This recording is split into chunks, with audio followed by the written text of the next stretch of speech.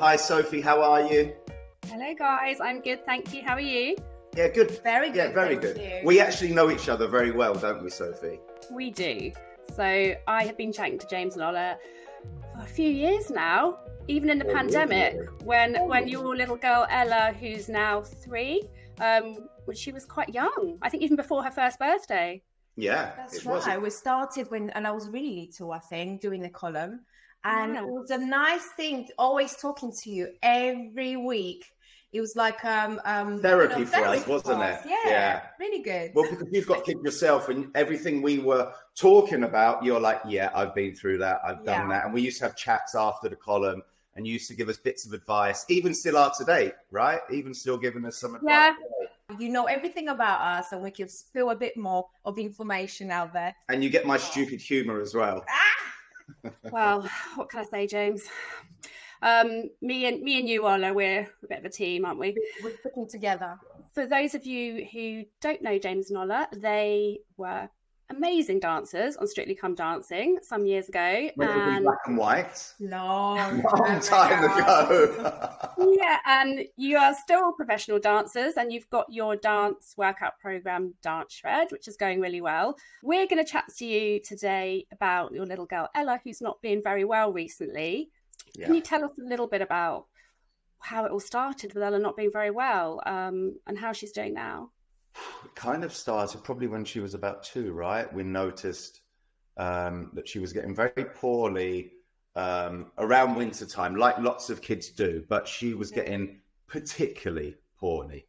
And she was always going to the doctors, taking her to A&E. And then one day we were at our GP's, and she was listening to her heart, and she went, oh, I can hear a heart murmur. Lots of children have heart murmurs. I think there's a really high percentage, and it's not always something to worry about. But she said, look, we're going to send you for a second opinion. We went to the hospital, and they had a listen, and then did an ultrasound. And that's when they discovered that Ella has a little hole in the heart.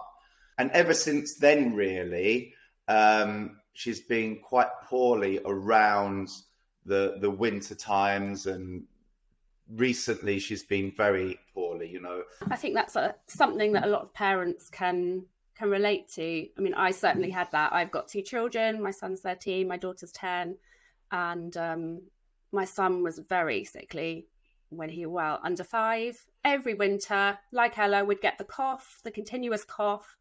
And it is really stressful because you can't always get to the bottom of it. Yeah, he had to have an operation. I would really worry. Sometimes I didn't want to go out and leave him at night. And it's funny you say that lots of parents go through it. I was getting her antibiotics yesterday in the hospital, and there was another young lady there with her daughter who was 1. And I was speaking to her while we were waiting for the medication to come through. And she was saying, oh my God, it's so stressful. And my husband's at work. And I was actually thinking, you know, we were both there together, going through it together. Oh my God, we're so lucky that we are able to do that. Yeah. I was thinking that exactly the same thing. What if I was there on my own, my husband was away, or my husband was working, or I didn't Which have is husband. normal, right? That's normal Single for most parents. people. You know, when you went through that with your son, your husband wasn't always there with you going through that. And it's tough, man. It is tough. I mean, yeah, he was there for most of it, but then obviously we had my daughter, and he's going to look after her. Yeah, exactly. I mean, I don't know if you found this. You said that you found watching Ella have her blood taken very upsetting and traumatic. Yeah. And I've been through things like that with the children. A couple of times he actually stopped breathing. It was horrendous. Yeah. Yeah.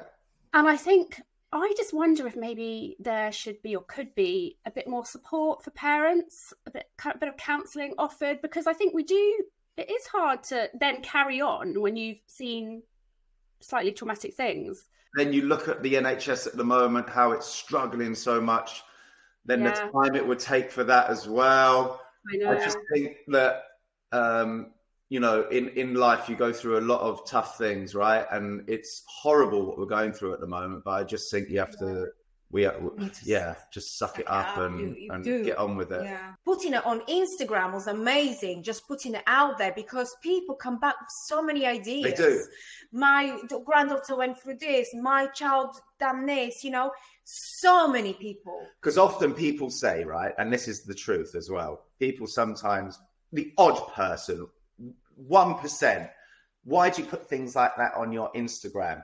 The amount of people that come back with brilliant bits of advice, little nuggets that nurses or doctors or try this, go to this person, do this. My son had the same thing. This happened. I did this. Speaking to people like you, that's when Instagram, social media is a beautiful thing, because it can be a horrible, dark place, right? But for things like that, that's helped us a lot. And that's why we put things out there. Yeah. Because and that's lovely that your followers share those helpful tips with you. I totally agree. Like, we all need to talk about it more. And do you find that it's just really hard to relax when it's on your mind? Because you don't, you can't, you just don't know when she's going to get the temperature. Is she going to wake up with a temperature? What we're going to do then? We ring in the doctors again, and what, And you feel like you have no life as well. We haven't worked properly for, really, we are working, but we're not doing what we should be, because she's been so ill. We're not seeing friends. We're not going out. We're not doing things with Ella. We're not going for sympathy, because we know loads of people go through it, but it has been a really tough time for us. It's just been non-stop. And I think we all need a bit of a break, and we all need a nice weather, waiting for the sun to come out. Yeah, that's what we've been told. Once the heat comes in and it gets rid of all the germs and everything, she during the summer, she's actually full on go, isn't she, kind of girl? She loves her swimming. In the summer, she's been swimming a lot. She got so good. We went away in October again. And she was so good swimming. We came back and she got ill.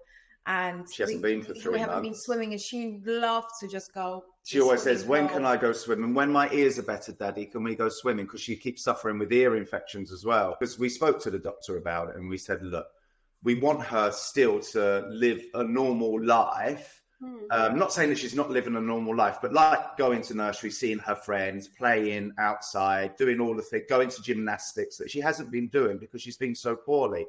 And she said, if she hasn't got a temperature, send her in. Do you know what I mean? Let her go and do normal stuff. So she's on this really strong antibiotic now. Woke up this morning and she didn't have a temperature. So we were like, you know what? We're just going to send her in. And I was the one that took her in, and it was awful. But seeing her like that and screaming Daddy when I left her going to the car, it pulls on the heartstrings. And I know you have to be tough and go, well, it's good for her and she needs it. I get that, but it's still hard to let your little daughter see her so upset. And today it really hit me. I was driving back and a little tear run down my face, and I was like, man up. Can you say that anymore? Can you say man up? Because it's fine to have a little tear. Yeah. So I know my emotions are high, because like I said, I'm not really a crier. Last time I cried was when I lost my dad. And today I was quite emotional. I think yesterday was a big day for us, wasn't it? It was quite a hard day. It was a very nice day yesterday. Yeah. So, I think you've been through a lot, and you're really tired today, aren't you? So it's to be expected. And you'd got to such a good place with her before with nursery, where she'd had that separation anxiety, hadn't she? And then she had started really enjoying it, and then you didn't have the tears.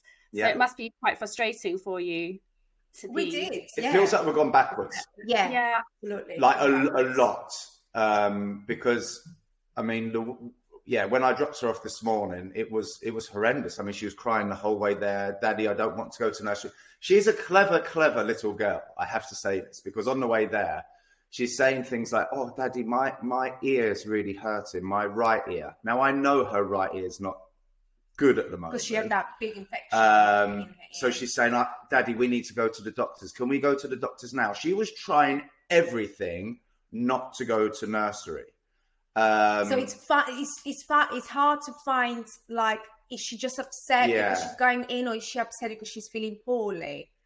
And I made that decision today. I said, no, I think she's just upset for going in. And she got you'll see when you pick her up, see how if she's having a good time.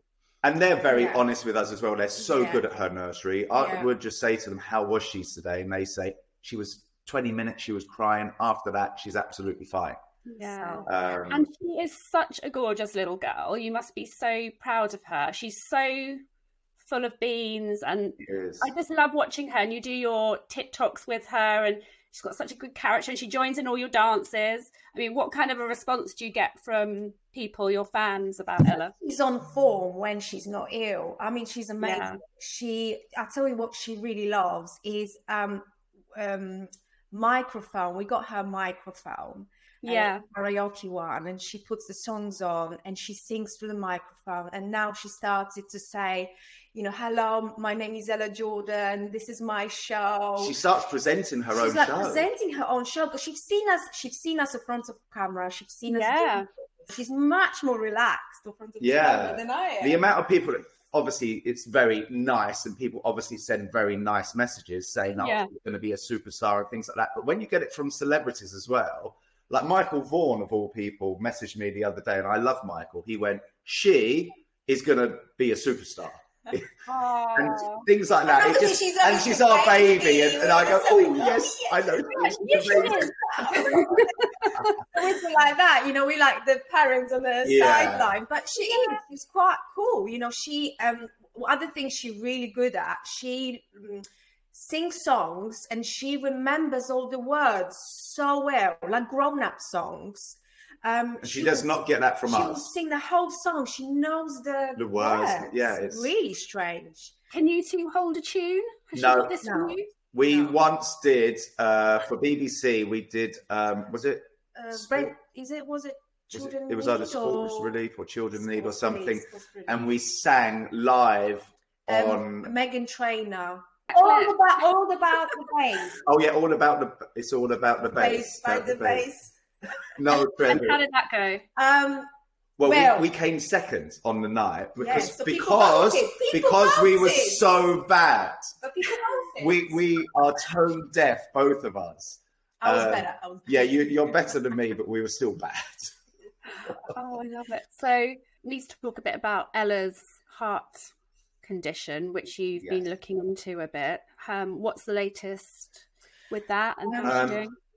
It's still ongoing investigation. We are having an appointment with the doctor soon.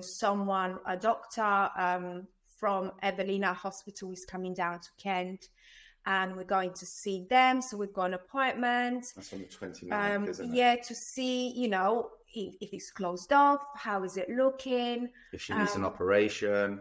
Yes. Yeah, so I guess we're going to find out on an appointment then. You know, for anyone that doesn't know what it is, I think the easiest way to explain it is when Ella was born, the baby is connected to mummy, and that connection comes away, and normally the hole would close up. And it didn't close up. Hers didn't. So I think they're going to check to see if it's closed up.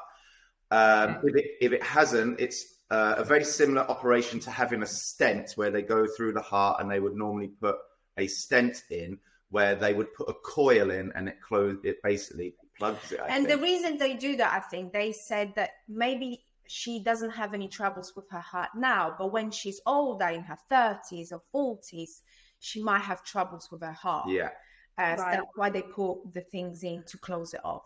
But we've been waiting, because when they found it when she was 2, they said if she had the operation, they wouldn't be able to do it until she was like late 3.5, 4 years old anyway. Oh, okay. So, that's why that's why it was. Again, as a parent, you're still stressing about that as well, aren't you? You've got to wait all that time, not really knowing whether she's going to have that operation or not. So we're going to potentially find out on the 29th of February, which is 2 days after her 4th birthday, the situation. So it's quite a big day really for us. Yeah. Oh, there's so much happening for you guys at the moment, isn't there? A lot on your minds. There is. Yeah. So she's obviously a little star in the making. I want to know what you two were like at age 3. Were you like Ella? Were you very confident? I've got to say, I used to sing a lot when I was little. And I remember my mum saying that we went to a wedding once, and I told everyone to shush because I was in the middle of the floor and I was singing for everyone, believe it or not. Really? So I was obviously more confident when I was younger than I am now, because I would never do that now. And I was the opposite. Up until apparently I was about 15, 16, I was the quietest, shyest. He was apparently the sweetest little boy ever. Can you believe it? No.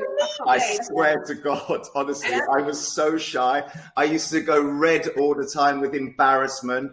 I wouldn't say boo to a goose. Oh my God, I was, really? Yeah, I was literally the opposite to Ella. Yeah, his mom said he was the sweetest little boy. Very, very shy child. I don't know where they went wrong.